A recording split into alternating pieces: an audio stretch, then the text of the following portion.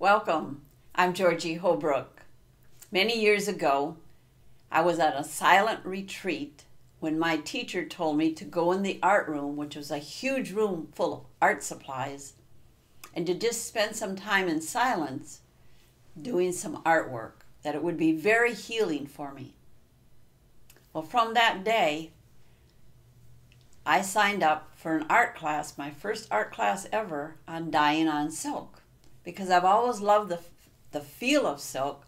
But when I got in that class, the colors were so healing and bright and brilliant and clear that I wanted to do more. So eventually I ended up doing design work for myself.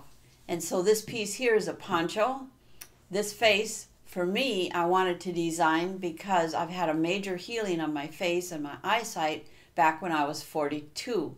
Maybe you've read, I have 4 books out there, but read my story, how my face was deforming, I was losing my eyesight, and I healed holistically, but through my emotions. I had stuffed emotions that came out in this form to get my attention. So now I wanted to design a beautiful face that represented my healing and my blessing. This poncho has been in 3 major style shows here in Houston, Texas. I also have a poncho on with the peacock. The peacock for me stands for 100 eyes of God looking at us. So it's very healing also. So once they're dyed, I'm working with liquid. So you'll notice that the details, working with liquid on silk, it just wants to run. So it takes patience, but it's also challenging and rewarding at the same time.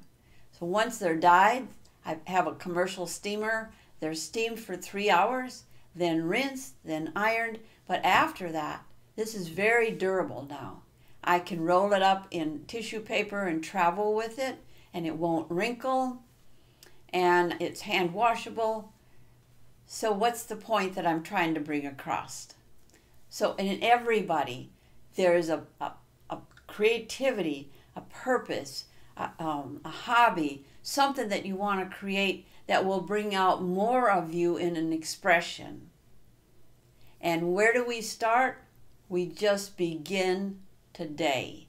We notice that once you say, gosh, I've been wanting to do that, but I haven't got at it, and we procrastinate. No, this is part of our heart opening up wider to having fun. And say you make a mistake doing your art, whatever that art piece is, you start over again, or you redo it somehow and it even gets better. So from watching this YouTube, how you'll be going now and you'll see in a magazine, a newspaper, somebody talking about art classes coming up, that all of a sudden you're like, Georgie, I'm enrolled in this art class. So I'm a mentor for people on whatever subject that they want to dream about. I take you from where you are to where you want to be.